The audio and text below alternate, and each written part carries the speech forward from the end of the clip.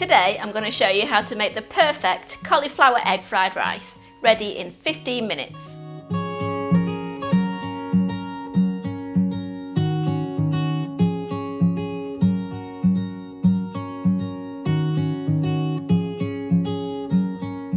Hi, I'm Nikki. Welcome back to our kitchen where we show you how to make delicious, family-friendly recipes.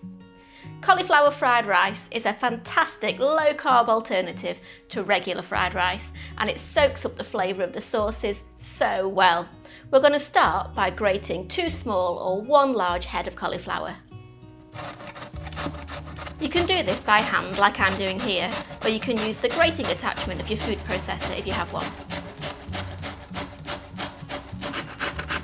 You could also save yourself a bit of time by picking up some ready grated cauliflower from most large supermarkets.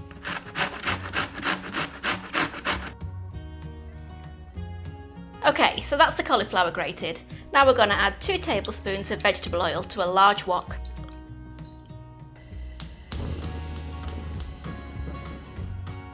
Add in a diced onion and cook, stirring regularly on a medium heat for 5 minutes.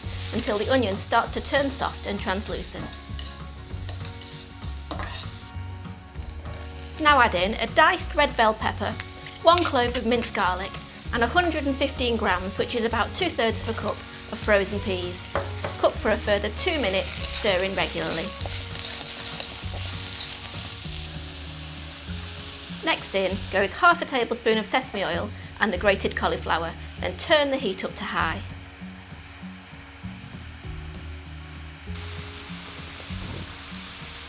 Use a spatula to stir everything together and to ensure the cauliflower doesn't stick to the bottom of the wok.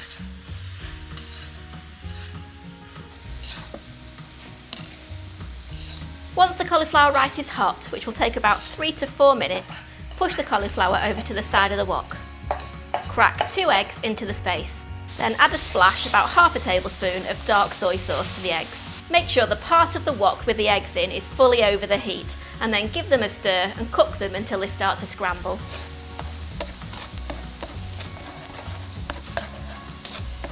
Now mix the egg into the cauliflower rice.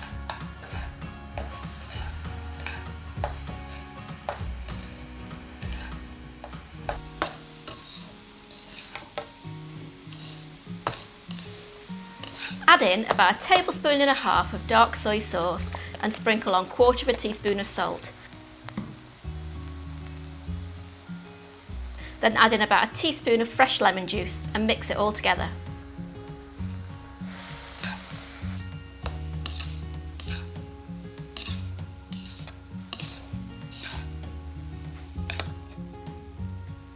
Dish the rice out onto plates and top with spring onions.